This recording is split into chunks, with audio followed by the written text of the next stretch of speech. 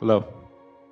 So I was wondering, in some of your earlier recordings, you talk about going to the workshop, going about my day, seeing things I want, making notes of those things I want, and then bringing it back to my workshop and manifesting. Visualization.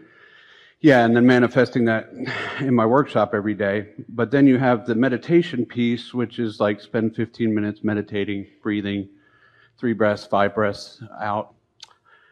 You know, you're always like, you don't need to do too much of it. Too much of it is, not a good thing. So what should I be doing? Should I be doing the workshop or should I be doing the meditations? Well, what you described here were step 3 first and step 1. In other words, the meditation is putting yourself in the place of allowing what you've asked for to be realized by you. Because if you're not offering contradictory thought, your vibration will raise, and then you will realize, then thoughts will come and impulses will come. The visualization is really helpful when you are in alignment with your desire. So it's a really good question, and we're going to explain it to you here so you'll know exactly what to do. Let's begin here. Every subject is really 2 subjects, wanted and absence of what is wanted. And you are in the vicinity of one or the other, usually. When you want something and you are in vibrational alignment with what you want, then the more detail you give to it, the more you think about it, the more good feeling thoughts you have about it, then the more you practice the vibration that allows it to flow into your experience. It's what expectancy is. Expectation is a powerful state of being because it means that what you want and what you believe are in the same place. Let's clarify. Positive expectation is that. You could negatively expect something too, which is what you don't want and what you believe. So expectation is really a sort of defining of what your point of attraction is in any moment in time. So let's say that you want something and you've wanted it for a while. And you're not seeing the evidence of it coming about, and you're becoming discouraged because you're noticing the absence of it more than you're noticing the presence of it. Well, under those conditions, we would not encourage you to go to a workshop and try to imagine it, because you've already got contradictory energy going on. So any thought you think about it is going to add to the it isn't working more than it's going to add to the it is working. So if you want something that you doubt, meditation is a better tool for you, because in the absence of thought, your vibration will raise. But let's say you want something, you've been wanting it for a while, and you've been tuned in, you're feeling good, and an idea occurs to you. When that idea occurs to you, we would milk it for all it's worth. In other words, when you get that idea and you say, I've got a great idea, we would sit, we would sketch it, we would draw it, we would think about it, we would even talk about it with others. We would get the energy of that moving. So what we're really talking about is momentum. You got to know in which direction the momentum is going. If the momentum is going toward what you want, then be more descriptive. If the momentum is going away from what you want, then shut it down, take a nap, go to sleep, meditate. Clear? Clear. That's a great question, because I'm about to buy a vehicle, and I've been thinking about this vehicle. I sit on the rowing machine at the gym every day, and I visualize, actualize, and it's this close I can taste it, but the money's not there in the bank, so I think I pinched myself off. I'm in the momentum. Is it okay to expect that that's going to take care of itself? Yes, it is. In fact, that is the exact thing to do. But let's talk about this for a minute. When you want something that you do not believe that you have the means to, what does that feel like? It feels like discouragement. It feels like tension. It feels like stress. So if you keep being on your rowing machine and you keep thinking about it and the stress gets bigger, then what you're doing is not helping. It would be better for you to sort of back off from it a little bit. But this is the piece that we really want you to hear. Oh, we so want you to hear this, because everything that everyone wants, no matter what it is, a material object or a state of being or a pile of money or a relationship, a circumstance or an event, everything that everybody wants is because they believe they would feel better in the having of it. So we don't want the full manifestation of that vehicle to be necessary in order for you to feel good. Now we know when you get it, you're going to really feel happy. But we want that happiness to just feel like the next logical step, not bouncing off the wall, oh, a miracle has happened. Can you feel what we're getting at? Mm-hmm. So, do you believe that what we said about sifting and sorting, you said you've been thinking about this for a long while. Every time you drive a vehicle that doesn't please you, you launch part of one that does. Every time something is not wanted, what is wanted goes into this vibrational reality. So, do you believe that there is a vibrational version already in existence? You and that new vehicle already in existence.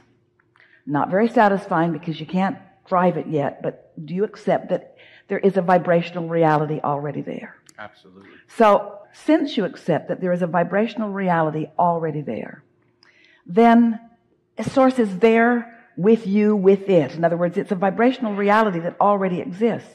And source is calling you on this path of least resistance to the full realization of it.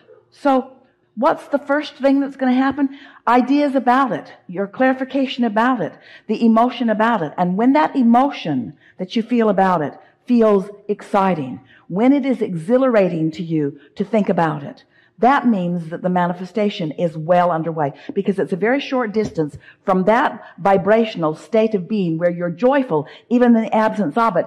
It fills in almost immediately under those conditions. But most people don't allow themselves to be in that joyful state unless it has already happened. In other words, they want to see it before they feel like this. So that brings us to the most important discussion that we will ever have with any of you, which is unconditional joy, unconditional positive expectation, unconditional. The vehicle isn't there yet, but the joy about it is. Because when the joy about something is there, it has to morph into the full realization of it. It is illogical. It cannot not be. But you can't be discouraged and go there. You can't be disappointed and get there. You see what we're talking about? Mm-hmm. You got to find the vibration first. Now we know there are so many things that you do relative to your action. And so it feels like, well, if I could just work more, if I could just make more money, if I could just find some way. And yes, we're not saying that all of those things won't be part of the process that will bring you to what you're wanting. We're just saying you can't get there from discouragement, but you can get there from joy. So the answer to your question is, if it turns you on and lights you up to think about it, then do all of that you can. But do it for the lighting up, not because you need the vehicle. That's the piece that we so much want you to hear. If you're imagining it and feeling good, that's success. But so often you say, you have this ulterior motive. Okay, I'll do that so that I can get that. And if that's the motive, then since you haven't got that, then this gets old. But if you're doing this, if you're finding the thought of it because it thrills you to find the thought of it, if it feels good to think about it. I'm afraid it's giving me more joy thinking about it than actually doing it. Well, here's the thing. If something is giving you joy, it's coming. But if you're afraid, it's not. So we don't believe that you're afraid of it coming. And we don't believe that you are really afraid that, well, we see what you mean. Sometimes you do think that. You think, oh, Abraham, you don't really mean to lead me to my vehicle. You just want to lead me to happiness. That's so tricky. And we say, yeah, because when you get to happiness, all the manifestations that represent that have to flow into your experience. But if you need the manifestation to get to happy, that's a conditional love that's backwards, and that's what slows you down. You got that, didn't you? So don't think about it so much. Don't think about it so much.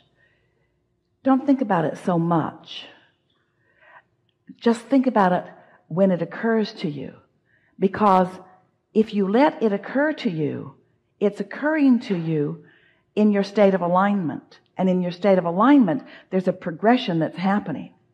So this goes to your first question. Don't try so hard. Don't try to script it into being. Just allow it into being. Can you feel the difference? Can you feel the difference between demanding it and just allowing it? Don't try so hard. So don't overthink it. Just only let it come when I feel it. Care about how you feel. Care about how you feel mostly. When you say, I'm almost afraid, so that little feeling of discomfort that sometimes comes is mild, but you can morph that or shift that by remembering how nimble it is, by remembering how robust it is, by remembering how solid it is, by remembering how secure it is, by remembering how good it feels, by thinking about how it smells. So now you're really scripting. Now you're seeing yourself in it. Now you're really feeling it. Now that's really positive, strong momentum. In other words, a conversation like this took you away from the idea and the emotion into something.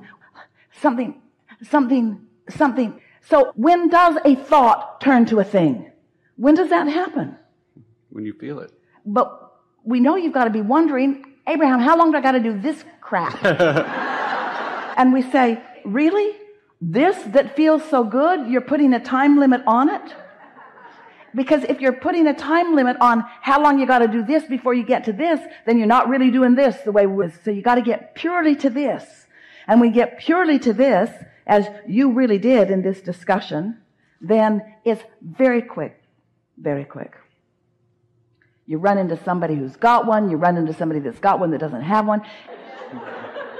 As you are co-creating with one another, you have no idea the readiness that others have to play with you, because in most cases, you don't get here and you don't stay there long enough to allow those things to happen. Ooh, it's so fun when you come to understand the power of your alignment. So, life caused you to create a vibrational reality that is so real that it's realer, it's bigger, it's better, it's fuller than the reality that you're living, and it's current tense. You got to find a way to feel it, to know it, and then it's going to manifest. So, let's look at this in another way. We'll be very brief about this. After the fact, after a manifestation occurs, it's easier to trace your steps back to the way you felt. Are there things in your life that have manifested and you realize that you were doing that and that's what brought that about? So spend time thinking about those things. Make lists of things that you appreciate that have already manifested. It's an odd conversation we're having here, because on the one hand, we don't want you to want manifestations because they hang you up. But on the other hand, we want you to find alignment, which means the manifestations will be inevitable. On the one hand, you are spirit in physical bodies. On the other hand, you've come into this environment to manifest materially. That's why you're in this leading edge environment. It's supposed to manifest into these wonderful material things, you see. We just want you to discover the unconditional alignment that feels so good. So some are afraid that they'll find that unconditional alignment and that the things won't matter, and they don't want the things to not matter because they want the things. And we say, don't worry about it. You're not ever going to get here without getting here. It's not one or the other. But if you try to get here before you get here, it slows it way down, and then you get discouraged, and then you doubt yourself, you doubt the process, you doubt your worthiness, you doubt instead of believe. This was the best discussion on manifestation we've ever had.